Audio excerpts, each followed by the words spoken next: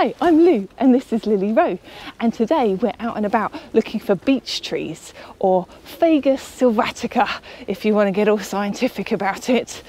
And we're going to be looking at how to identify them in winter time, and we're going to use the S.O.B.S acronym, which I explain more in my introduction to winter tree ID video. I'll put the link in the description below. But basically S.O.B.S stands for silhouette, outer bark, buds and twigs, and site and habitat. So those are the features we're going to be looking at for the beech tree. Also, at the end, we will share some properties, uses and folklore about the beech tree, which might be of interest and useful for forest school programmes. So let's go and see what we can find.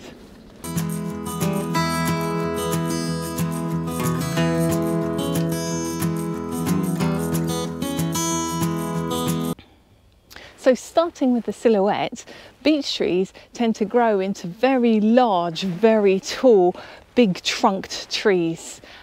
They can dominate a woodland, so you might come into a whole area of beech trees within a woodland, or they might be standalone trees as well.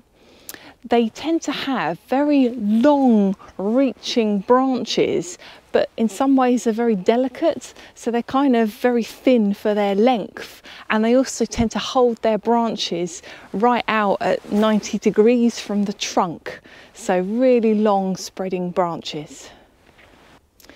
The outer bark of the trunk tends to be a silvery grey colour, however it can be... Oh, buzzard. Buzzard just landed in the field. Looking for worms.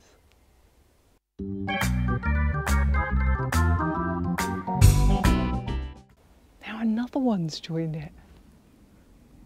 2 buzzards, one in a tree, one on the ground.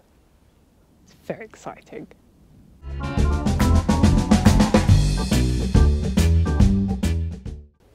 Well, both the buzzards are still there, but I don't mind an audience, so we'll carry on. The outer bark on the main trunk of the beech tends to be a silvery grey colour. Sometimes it can look a bit greenish.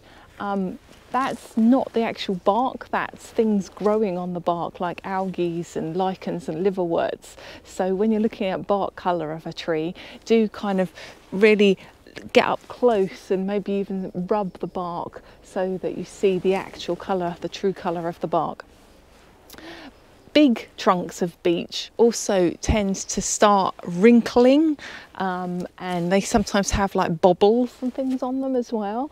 I've heard them described a bit like elephant skin, which I love as an analogy.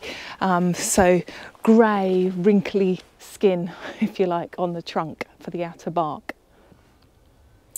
So then looking at the buds and twigs, which are the best indicator of species when you're looking at trees in winter, the buds are an alternate arrangement.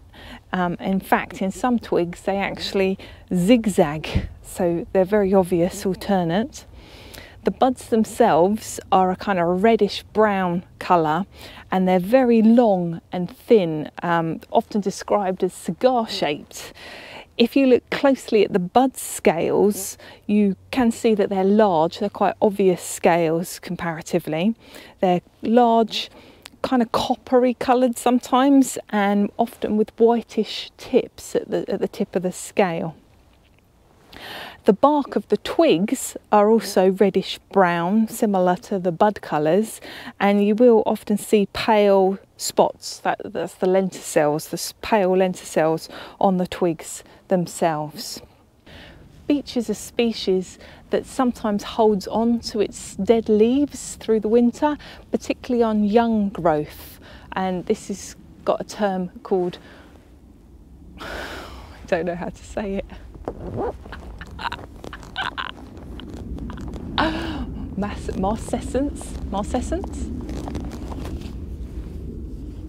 Marcescence, I think.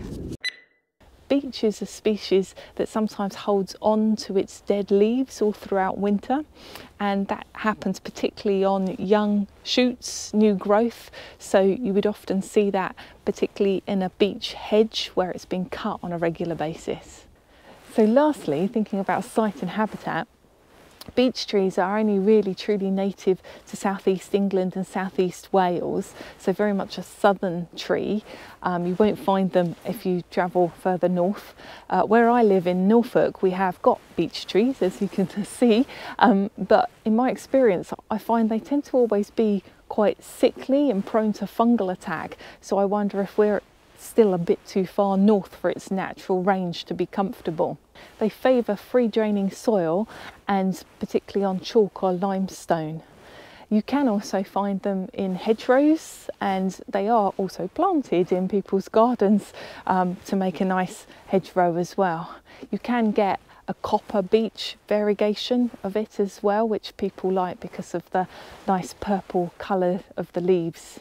Another clue to look for when you're looking at trees in winter is to look downwards under your feet and see if there are any clues on the ground, such as obviously the leaves from last year might help, and we can see down here that we have got some nice oval beech leaves, but you also might find the fruits, and if I look down here I can find some of the beech mast that has dropped in the autumn. So the fruits of the beech tree are a three-sided nut, sort of triangular in profile, that's carried within a four-lobed spiky round case, and that's known as mast. So this is the beech mast. So we've covered all of the beech tree ID points. I just wanted to mention there is a species that potentially you could confuse for beech, and that's hornbeam, particularly in the winter time when there aren't any leaves. So the main differences are hornbeam's buds also are kind of a brownish colour. Sometimes they can be more greeny though, and they are kind of slender. They're not usually quite as long as beech buds. They're usually a little bit shorter, but one of the main differences is that their buds are ad-pressed, and what that means is that the bud lies flat against the stem or kind of curls in towards the stem rather than sticking out, which beech buds always stick out from the stem, and hornbeam buds lie flat or are ad-pressed. Also, there's a difference with the bark as well. Hornbeam bark is sort of a grey colour like beech, and it is kind of smooth also like beech. However, hornbeam quite quickly develops like striations, kind of like stripes or swirls that sort of are silvery, almost like a snakeskin kind of pattern. So that's a difference as well to look for. Beech woodland can be quite shady places because they have such long spreading branches and their leaves are very well designed to pick up all the sunlight. Not much light gets to the forest floor, so not many species can tolerate such shady conditions. However, those that can tolerate it are often quite rare, or less common at least. So certain species of orchid, red helleborine for example, will kind of grow in beech woodland. Also, because their bark has lots of crevices and often develops holes, and certainly where I live, I mentioned that they tend to be a bit sickly, and so there tends to be sort of rotted areas. That's great habitat. Dead wood is great habitat for all sorts of invertebrate species, all the bugs and beasties, as well as fungal species, lichens, liverworts. All sorts of species rely on deadwood, and particularly standing deadwood. Some of the rarest species in the UK rely on standing deadwood. So that's of value to wildlife. So I wanted to round off by sharing some of the properties and uses and folklore of the beech tree. The wood itself is very hard and dense.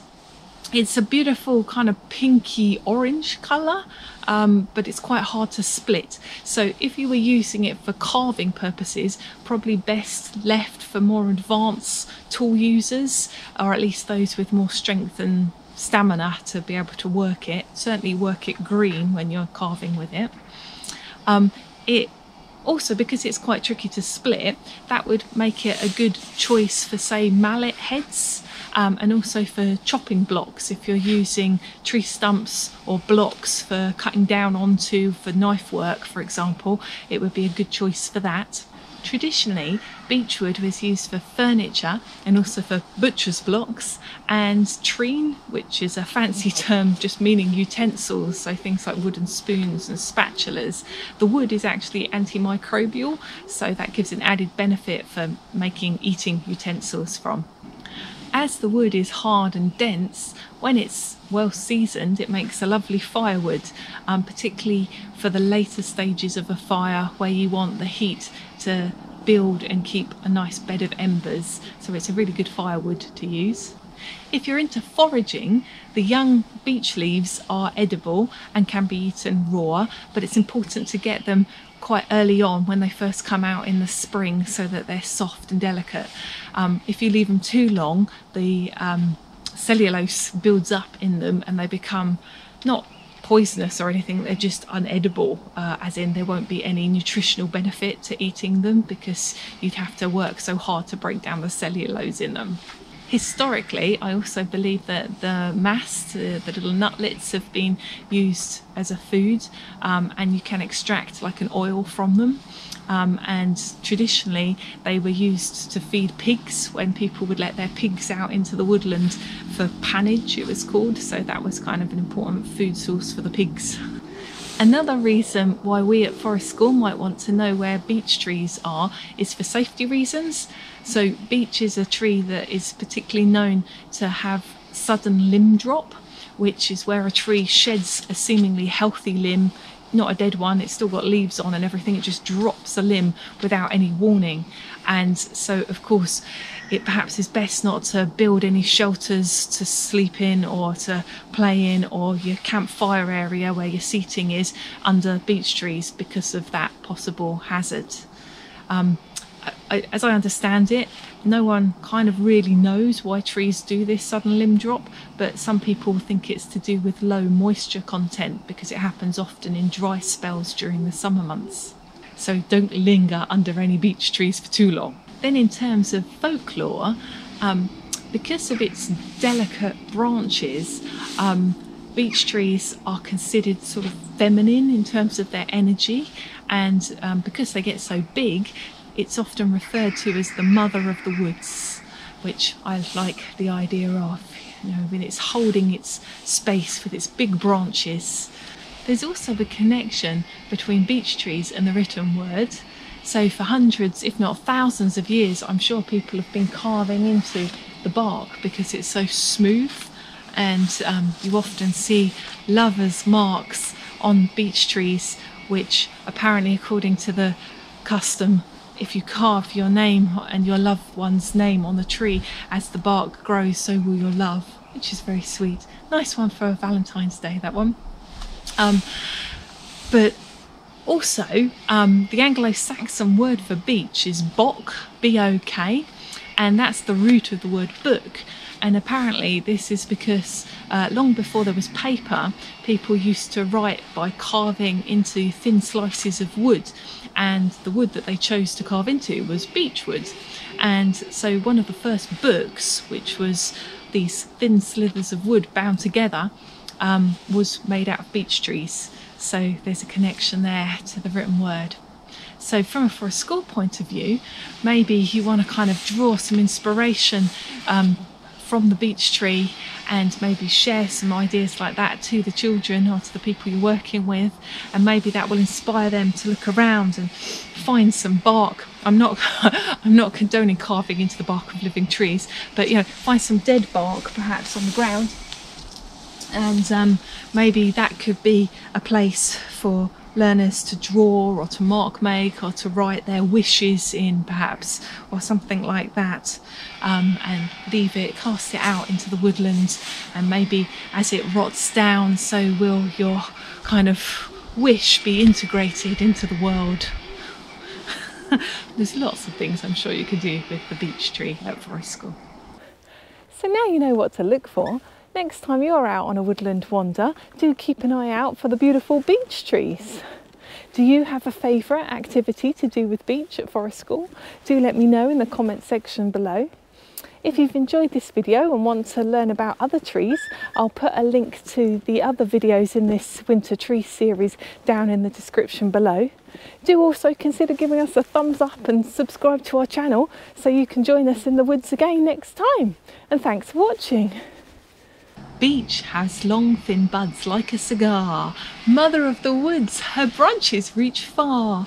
Smooth grey bark with mast for seeds. Antimicrobial woods, we give thanks, beech trees.